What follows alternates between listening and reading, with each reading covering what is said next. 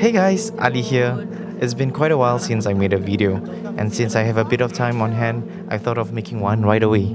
So this video is a little throwback of my Japan trip last December 2022, which I really miss very much.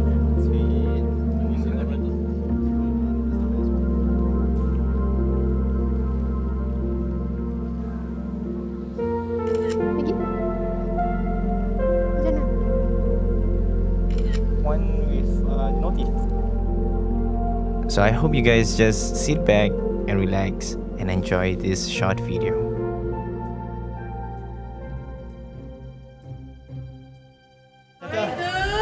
Tokyo!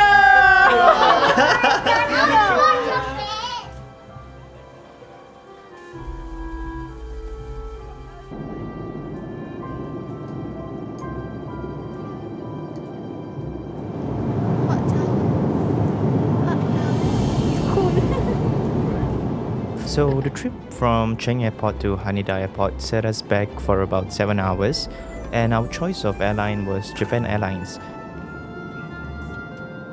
And it was super sweet of them to write for us a card upon hearing that my wife and I were celebrating our honeymoon in Japan.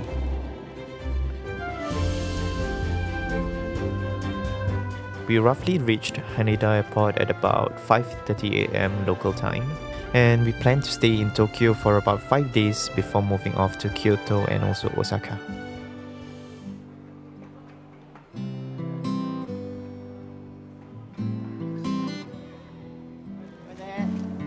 There you go. Kamu mau gimana, Pak? Tak apalah. Take picture. Cheese. Papa lagi tak ada down. Apa itu? Itu dah riak. Bukan riak. Bikin kelakar.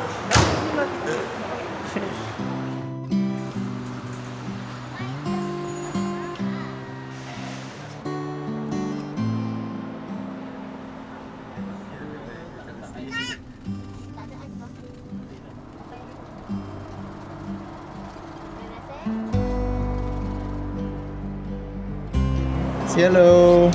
Kita baru sampai Shinjuku Bus Terminal. Bus terminal je dah happy gini.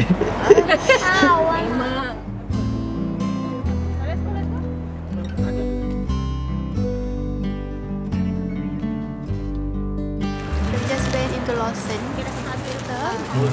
Spent like about 610 yen, which is about $6. We got all this. Ambulance.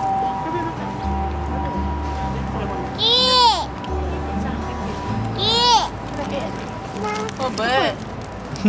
Cat, dia cakap cat. Aiman dengan Hana.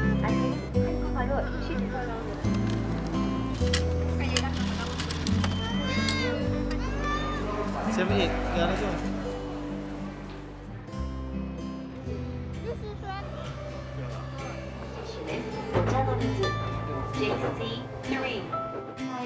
Ramai nasi bapa-bapa tak ikut Please change your floor to Yamanote Line, the Keiji Tohoku Line, and the Ginza Subway Line.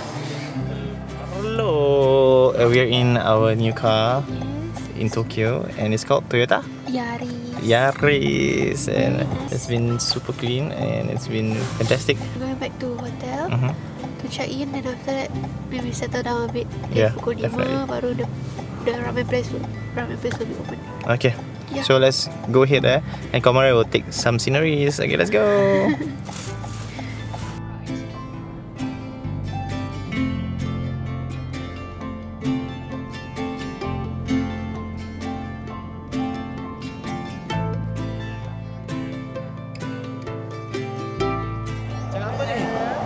I like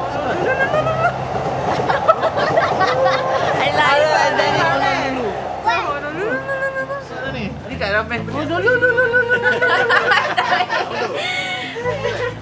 Nama kedai dia. Finally we found our first meal after meal of after 24 hours. Like the real meal. Okay, let's enjoy. Yeah, let's enjoy. halal. Why should we not enjoy? Boy, man. And that is when we found the halal ramen Honolulu ramen stall, which was really tasty, guys. It was amazing.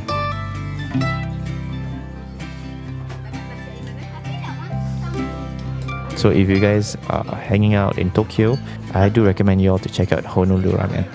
Mama, you are correct. Japan has so many vegetables. Jangan sini lambai. Sedap.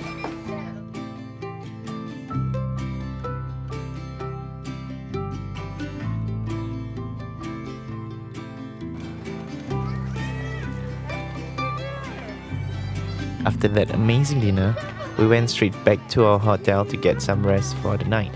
Can't wait to share with you more about the rest of the trip.